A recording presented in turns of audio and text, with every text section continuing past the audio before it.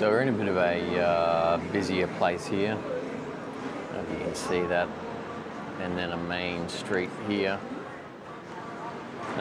So it's a little bit noisy. Hopefully the audio's okay. You can hear me.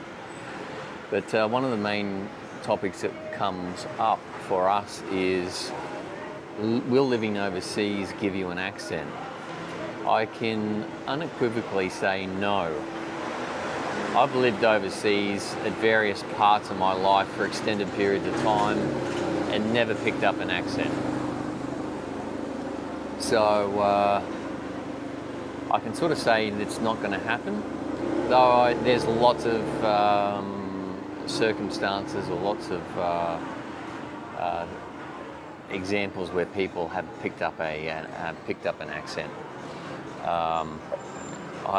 I don't think that's actually the case. I think it's a bit of wishful thinking, to be polite. I find it cringeworthy, and I don't like that situation. I have no idea what's happening with all these motorbikes coming through here now. Ridiculous. So no, I don't think living overseas will give you an accent. It's actually better not to bung on the local accent when you're overseas, because you're always an outsider and you'll never be an insider, because culturally you're different, you have different values, you have different expectations. So being an outsider, having a foreign accent, you're going to be afforded a lot more opportunities than, say, someone who is considered a local. Because there's higher expectations there. You're meant to know what the social norms are. And you can break social norms without even realising it. So people will just say, oh, it's just a stupid foreigner. Whereas if you try and portray yourself as a local, you're going to have very little leeway when it comes to getting the graces to make mistakes.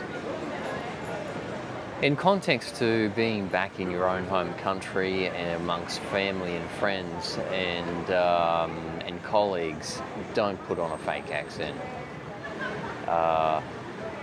Not only is it embarrassing, but it's actually cringeworthy for people that have to listen to you. So don't do it. I've had a few situations where people have put it on and I've just shook my head.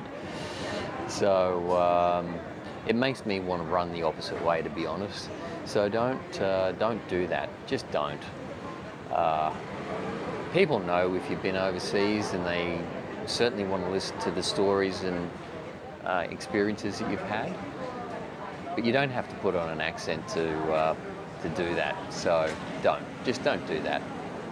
All right, so subscribe to overseas-exile.com or davealista.org, and you'll receive lots of updates and hints and tips, particularly if you're wanting to move overseas at the moment, or you want to save a lot of time and energy, and you want to make it a streamlined process. I know I do.